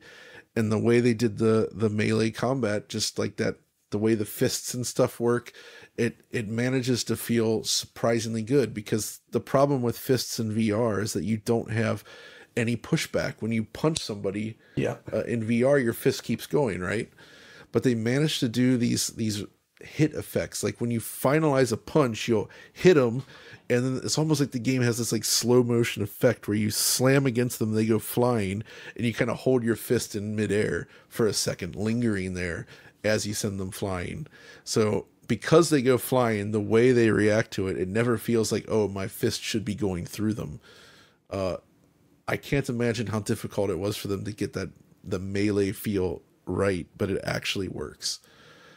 Plus the stealth stuff, like going up above, it's got tons of the stealth sequences where you're up in the rafters, you're using your little bat grappling hook to like move around above them and taking them all out. And it's exactly like the traditional Arkham games. So, yeah, if you got a Quest, definitely check that out, check them all out, and keep playing VR. I saw that story this week that, it's a lot of developers can't justify making VR, and the market is tough right now, but there is still cool stuff being made, including on PSVR 2, by the way.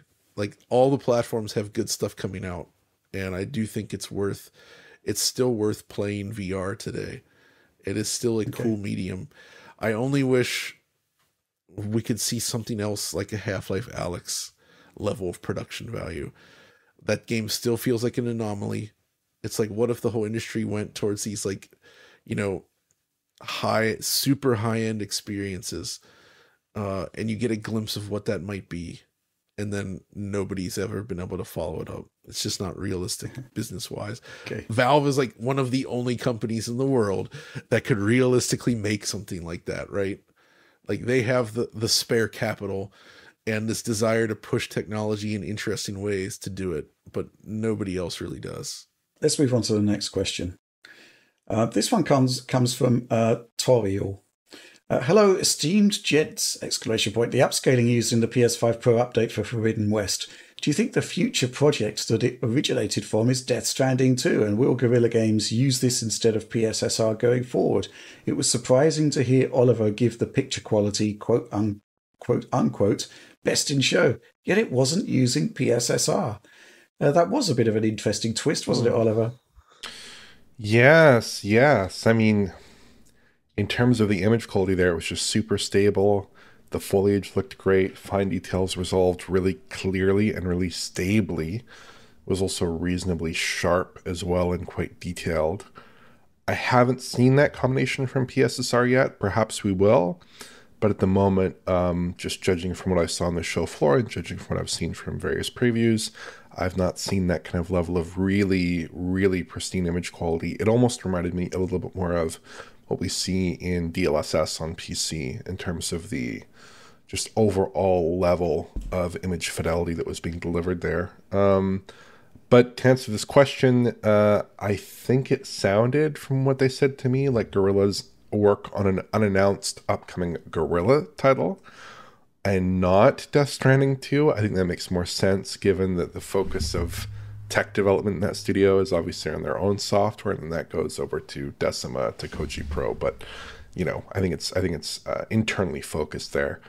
It does sound like it's a technique that will be used instead of PSSR, and I wouldn't be surprised to see it in Death Stranding 2, especially on the PS5 Pro. I wouldn't be surprised to see it there. It could very well be there. But I think that the locus of development on this, the genesis of development perhaps, was an upcoming title from Guerrilla. Perhaps that Horizon MMO or something similar, and now it's being back-ported to Horizon 2 and possibly to other titles as well. Interesting. There's a lot of unknowns here, right? And obviously at the launch event, Sony quite rightfully probably would have wanted the focus of attention to be on PSSR, right? But this seems to be like a homegrown effort from Guerrilla Games, which they are preferring over PSSR for whatever reason, presumably image quality reasons based on your analysis. And I'm assuming it would, well, there's a lot of assumption going on here, but I'm assuming it's probably a compute-based solution. There's probably a base PlayStation 5 version as well. I guess the other thing is we don't really know what the base resolutions are. Well, I did count it, and it was like 1440p-ish, 1584p-ish to 4K there on PS5 Pro, though. So if there is some accommodation for that base model, we haven't seen it yet, I don't believe. But if it is on the base model at some point, that would be a different story. Mm-hmm. Yeah, I mean, a lot is being asked of PSSR from much lower resolutions in many games. So, this could be something that genuinely looks great simply because it's already got a very high base resolution. We just don't really know. But it's certainly, from Guerrilla's perspective, the best solution dare I say it, in the here and now for that particular project. John, what do you think about it? Yeah, I mean, that is really interesting, but I feel like what you're saying, Oliver, is pretty much right. But it's also just a reflection of Guerrilla's own great work in the image quality space, especially as of lately. I think it's important that they're one of the pioneers of just reconstructive image quality, right? Like they were there more than 10 years ago now, I would say, right? Or about 10 years ago. Like Killzone Shadowfall is essentially like the origins of this stuff, where they're working from a lower resolution, right? Obviously that caused some issues for some people, but yeah, can we not talk about the court case?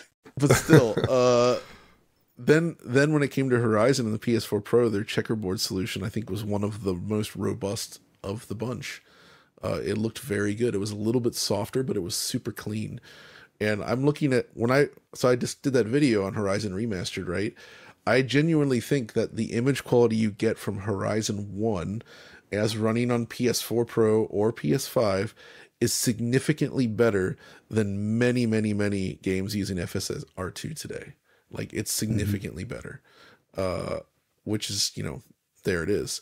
But obviously, the caveat here is that a lot of the other games we've seen using PSSR are resolving from much lower resolutions, right? So what happens when PSSR is at a similar input res as whatever Guerrilla is doing here? I don't know. Hopefully we get to find out. I think there are broader questions as well. Guerrilla are the masters of using the existing hardware that's there, right? And, they are. Who's to say that in future projects they're not going to be using that machine learning block for other things as opposed to PSSR if they're happy with their own solution? Just don't really know at the moment.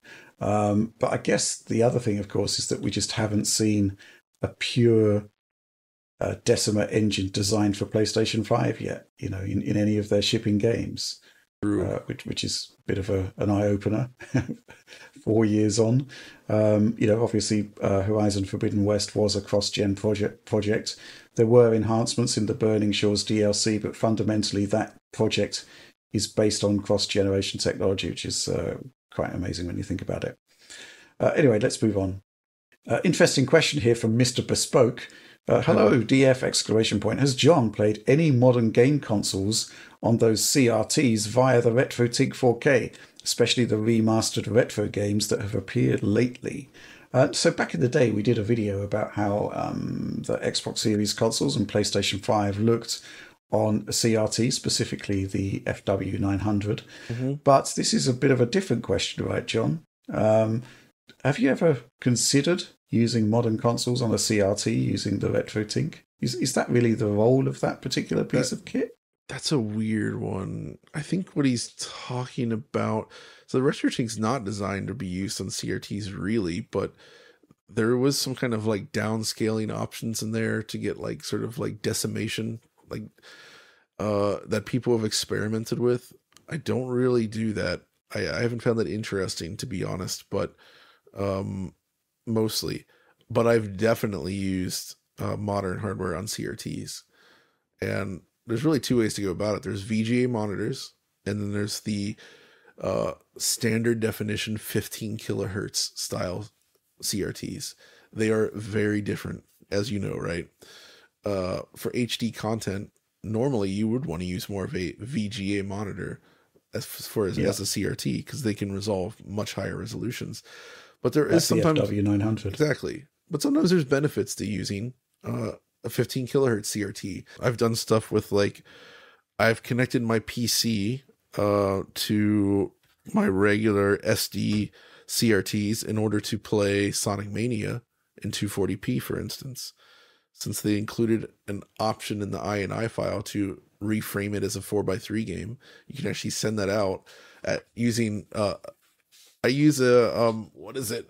I'm forgetting the name of the device. It was like an Emosha, an Extron Emosha something that allows me to basically get 240p out of a modern PC, which is kind of crazy, but it works.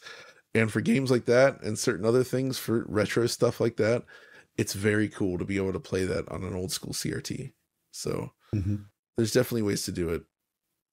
For the Tink, though, retro, yeah, it's kind of like more for like your Xbox 360. Well, there's a lot of uses for it, obviously, but the idea of having proper scaling for an Xbox 360 and PS3 for a 4K panel, that's kind of like quite compelling, isn't it? That's I don't use I actually use a different device for that because of its size and just simplicity for this, and it's the Morph from Black Dog, Dan and them, the Pixel FX Morph. And the purpose of that is that it has the screws for it. I mounted it behind my cabinet, and I have it so that the secondary output from, I have 3 outputs on my AV receiver. One of them goes to this. And because it has a toggle switch, unlike the Tink, I can literally just click the switch on. It comes alive, and then I just switch the AV receiver. I switch the TV to its unique input from that Morph, and then you get nearest neighbor scaling. So anything I input into that over HDMI gets nearest neighbor scaled up to 4K. So I always use that for Switch to get very clean scaling. But I've also used it on older stuff as well. Like if you play a PS4 game or an Xbox One game and it's capped at 1080p, for instance, the results look a lot better if you input 1080p directly into the Morph, and then you get the 4K scaled out to your screen. So you're basically shifting where the scaling's being done. So, which is cool. Let's move on. Final question. It's actually 2 questions. I'm going to tackle these in order. Pretty much the same question, however. First of all, very professional Dodo asks, no question for me, just sending thoughts and prayers for when PS5 Pro comes out and a flood of requests arrive to test every single PS5 Pro enhanced game, including every base PS5 game with performance problems. Good luck, gents. This one from Degenerative AI. What are your PS5 Pro #content plans? With over 70 games confirmed and counting, there's no way for you to cover them all. Do you already have a selection in mind for which games will get top priority? We have had a discussion about this, and you're quite right. And essentially what it's going to come down to is the hardware is going to arrive at some point, and we will test games. We'll probably do like a broad range of superficial testing, and then, the ones that are interesting we'll cover. It's that simple. I think obviously there's stuff like Elden Ring, which is, game boost. Obviously we need to test that. There's sort of like categories of titles that we've got in mind for testing here. Is there anything specific that you want to test, Oliver? Alan Wake, Diablo, FF7 Rebirth, Hogwarts, both Last of Us titles, Star Wars Outlaws, all the Spider-Man games, all the Insomniac games, all the Resident Evil games that are getting updates. Village and 4 are getting updates. I don't think 2, 3, or 7 are getting updates. Okay. I'm probably missing a few. I mean, that's just updates. There's also boost modes. I want to try boost mode with a lot of titles. I mean, Final Fantasy 16 would be one. Avatar would be one. Metaphor Refantasio. I mean, there are a million games. I could be here all day. Matrix Awakens. I'd love to see if that fixes anything with Matrix Awakens. That's an interesting point. Yeah. Tons of games there. But yeah, I mean, I think they probably will be doing a number of bigger videos, dedicated videos on big titles, and then maybe, some compilation or direct style coverage on a broader variety of titles. That's maybe a bit less dedicated in that sense. But there are so many games, and I think people will have such a broad interest in so many titles that we do need to have some way to tackle as many as possible. We'll inevitably will not be able to tackle all of them, but I think probably we can get to the ones that people are really interested in, I would hope. I think this is going to stretch into December and January and beyond, because there's going to be more titles arriving as well. Yeah. John, anything particularly exciting that you have in mind? Well, I mean, obviously the From Software stuff, I really want to check out Elden Ring, Armored Core 6 on there, just to see if they can level out the frame rate. I want to see 120 frames per second games, because there's quite a few. Those that had performance limitations, essentially, would be interesting. I think a lot of the Call of Duty games had 120 modes, and they were not always consistently 120. Can they get there now? I want to find that out, especially also those with DRS. We'll see what happens there. Games like Rise of the Ronin, I recall having extremely variable performance. Can it fix that? Stuff like that, really interesting to me. I kind of want to just go through and find some of those areas where the system really struggled. Another one I'm curious about, as you recall, because it runs in a different way than you'd expect for backwards compatibility, but I want to try Assassin's Creed Unity disc version to see if it, because if you recall, that was one of the few games that does not actually hit stable 60 on PS5, but it does on Xbox Series, right? Yeah, I think that's the CPU limitation. There's certain titles where they have put in basically clock speed blocks to ensure compatibility. Exactly. And so I just want to see what's the behavior of that stuff now. Like, is there any change at all? Like, just all these weird little edge cases to see what happens, basically. Do you have any particular interest to see what the PS5 Pro can do with Life of Black Tiger? No. But actually, Lichdom Battle Mage, which I think may have already been 60 on the PS5 base, but I need to check that. But if it's not, we should finally get there. Yes, absolutely. I'm also very interested in Wukong. If we get a locked 45 FPS, that's what I'm into. That's gonna get a patch, right? I assume that game will get patched. I hope so. You'd hope. I don't know that it's on the list yet. Oh boy. Yeah. It needs some serious help. Oh, all of the other Squaresoft stuff like Final Fantasy 16 and Forspoken could really benefit. Oh, okay. It's an interesting especially Forspoken had really weird performance issues, if you recall. Yeah. So I'm curious to see where that is now. Final Fantasy 14 also has that 4K mode. Has various modes that somebody call up Mark. Let's get him on the line. Yeah, he's going to be happy. Yeah, call up Triforce Duddleson for that one. Yeah. To sort of round off the discussion, should I do an unboxing video?